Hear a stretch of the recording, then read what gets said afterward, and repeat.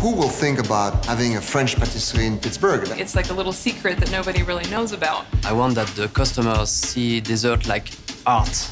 Gaby and Jules is the first French patisserie to bring Parisian-style pastries to Pittsburgh. When someone comes in, I want them to travel. I want to open their palate. I want something that they have never had in their life. Our signature item at Gaby and Jules is our Macaron in 17 different flavors. And when you eat one, it explodes in your mouth. It's beautiful. I love making macarons because you have to control everything. Humidity, the convection of sugar, the temperature of your oven. It's very complicated. You really wouldn't expect to find a patisserie of this level here in Pittsburgh. That's what makes it a true hidden gem, and that's what I think is so fun and very unexpected.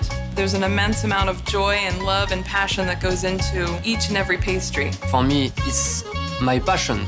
So when you have passion in life, I think you never stop, even if your dreams come true. To see the clients coming in, open their eyes like this, when they see all the cakes and everything, and leave with a smile, this, to me, I'm doing something good. You know, I love it.